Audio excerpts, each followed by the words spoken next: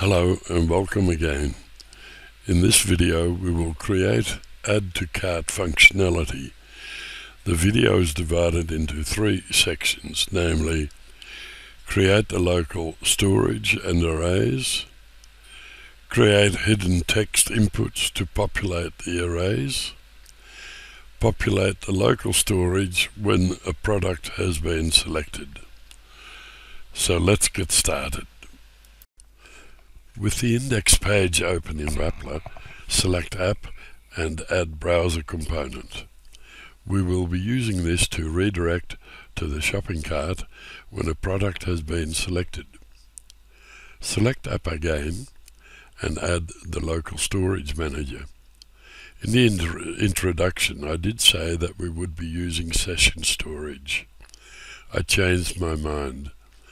There is no difference between the two except that session storage ends its life when the browser is closed, and local storage does not expire at all.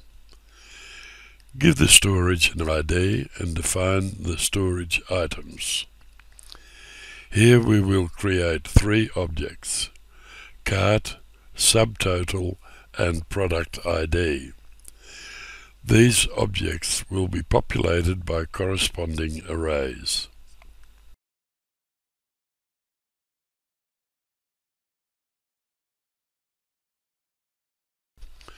For the cart object, we need to create a keyed array that will hold the various components of the cart items.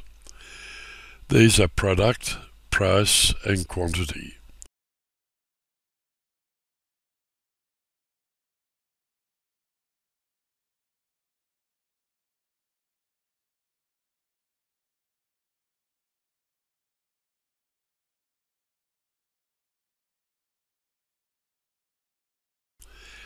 Don't forget to change the type of the latter two to number.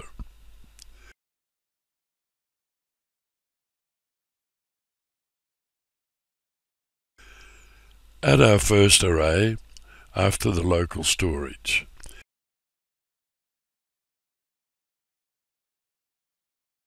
Give it an ID of array cart and select cart items keyed array under the local storage. Click Dynamic Events to expose the value updated action. We need this action to update the local storage. Select Local Storage Set and choose the cart object as the name. This will need to be entered twice. Bug. For the cart items, choose the cart array items. Unfortunately, this also needs to be done twice to register properly in wCart.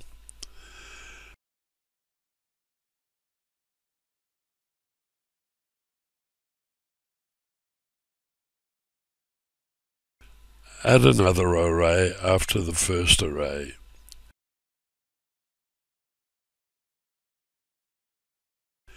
Give it an ID of array subtotal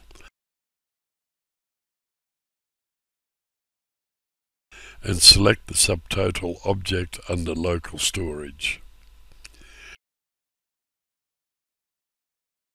Click Dynamic Events to expose the value updated action. Select Local Storage Set and choose the subtotal object. Remember to do this twice, and for the value choose subtotal array items, and also remember to do this twice.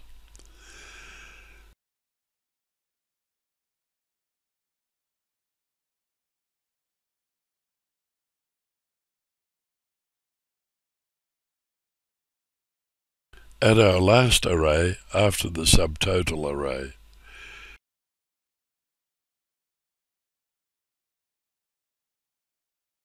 Give it an ID of array PID and select the PID object under local storage.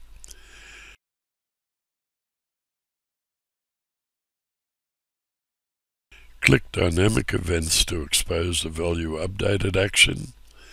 Select Local Storage Set and choose the PID object. Remember to do this twice, and for the value choose PID array items. Remember to do this twice as well.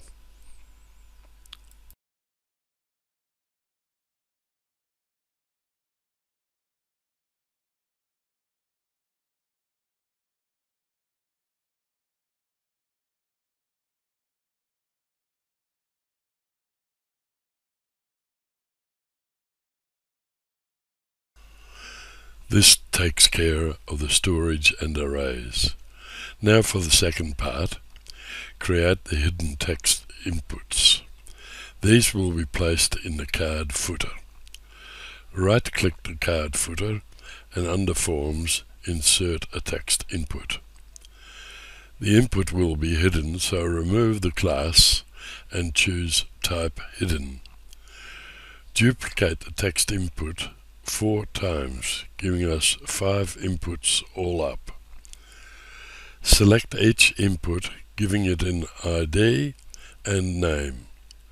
The inputs will be used for product ID, product, price, quantity, and subtotal.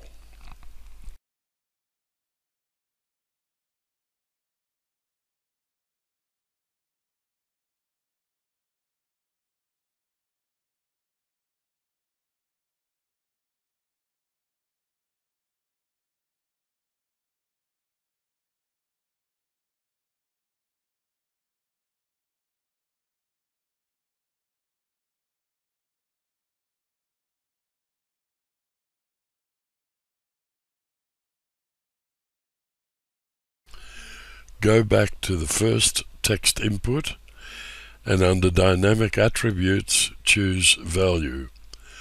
The value for the text input is found under the Repeat area. Repeat the process for each of the following 2 text inputs, namely product and price.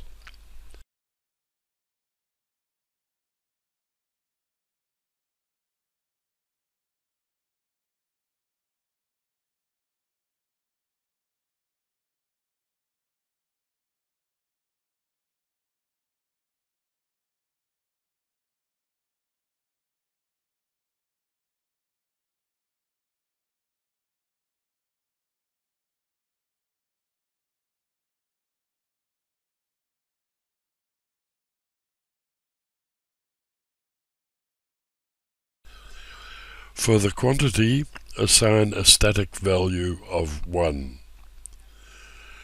For the subtotal, we will multiply the price by the value of the quantity text input.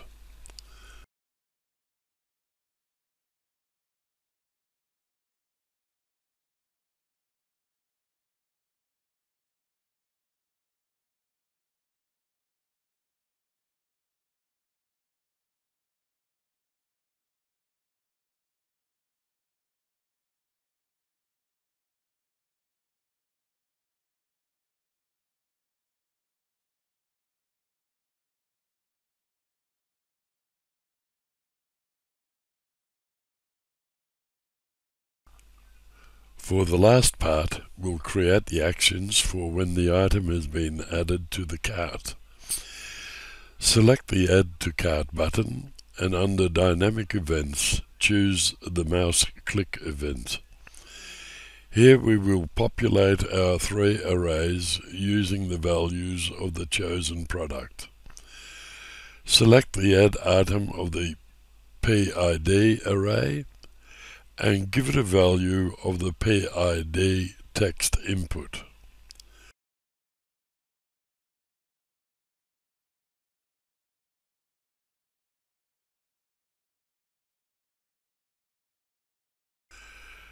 Do the same for the array subtotal using the value of the subtotal text input.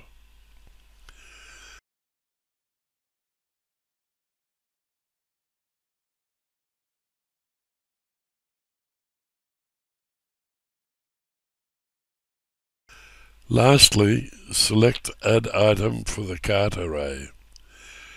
Because the value is an array, not yet supported by WAPLA, We will enter the value manually. You can copy the code from the description section of this video.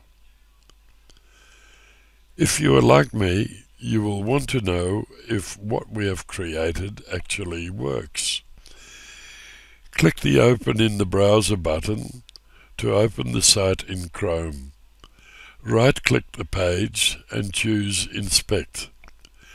Go to the Application tab and see that the local storage is empty. Now click the Add to Cart button and witness the local storage being populated.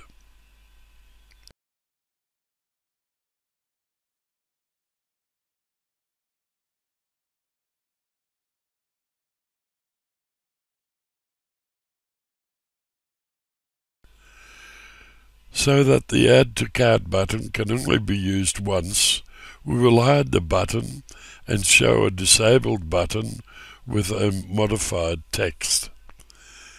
Add a new button after the Add to Cart button.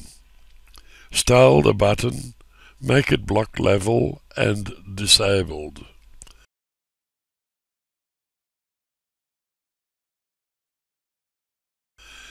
Double-click the button and change the text.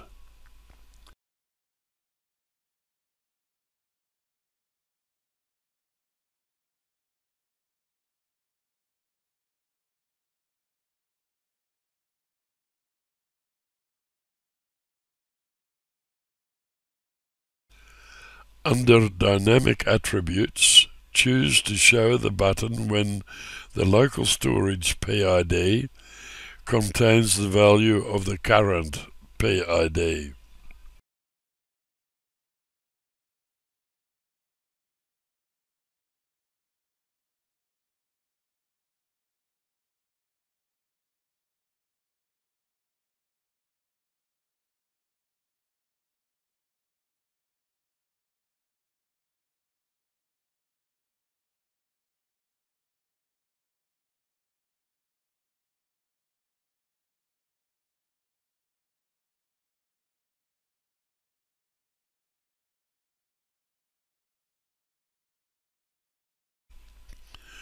Unfortunately, this option is not available, so that we will change it manually by replacing has value with contains.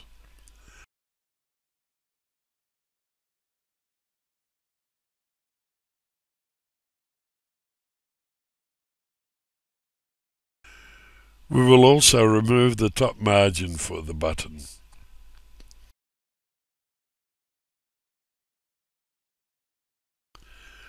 Select the Add to Cart button and hide it when the disabled button is shown.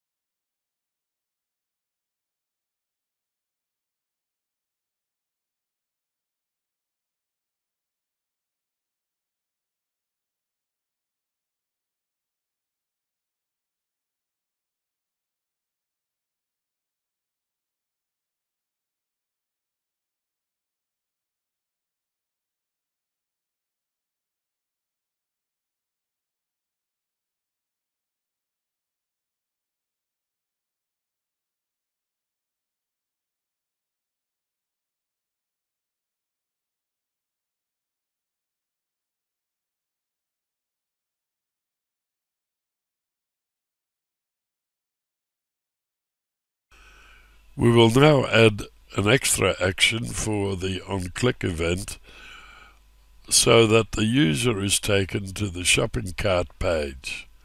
Notice the quotes surrounding the address.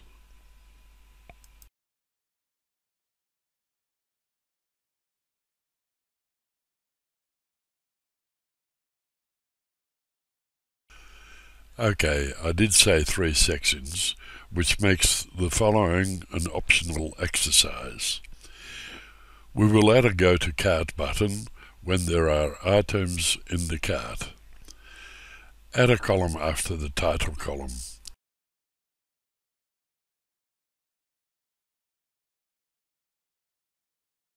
Inside the column, add a button. Double-click the button, replace the text with 2 spaces and an opening bracket.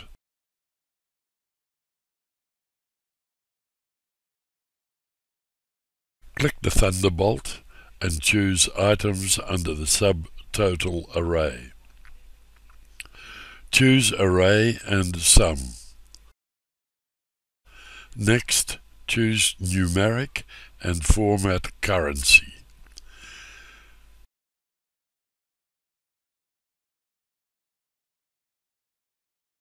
Back in the button, add a closing tag after the code. Go to the start of the button text and click the Font Awesome flag. Choose the cart icon.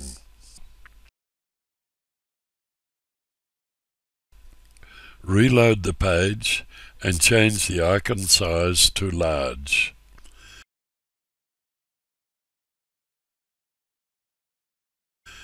Change to Mobile View, Mobile First. Change the title column to 7 cols wide and the button column to 5 cols wide.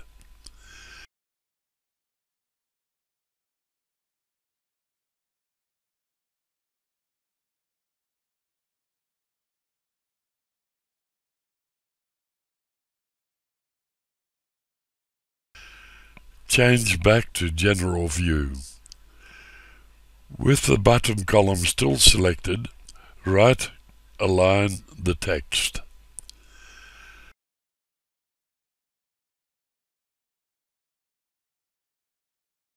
Select the button and give it a style.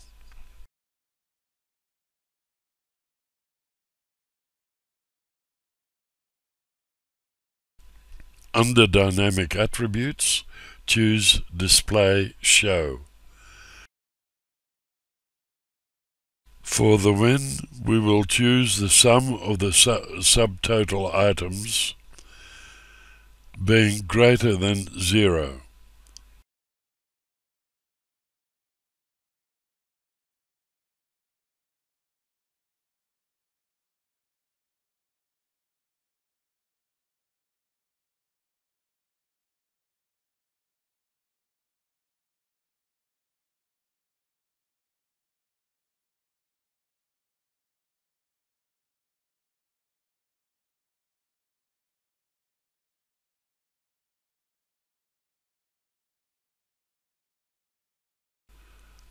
Last of all, I promise, we'll add the Go to Cart action when the button is clicked.